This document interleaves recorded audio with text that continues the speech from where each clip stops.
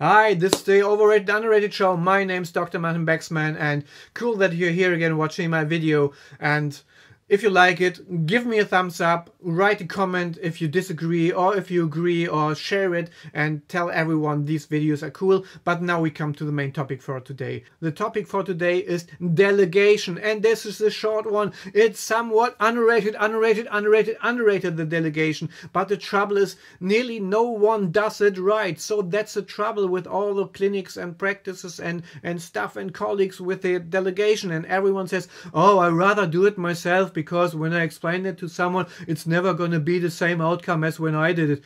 And this is so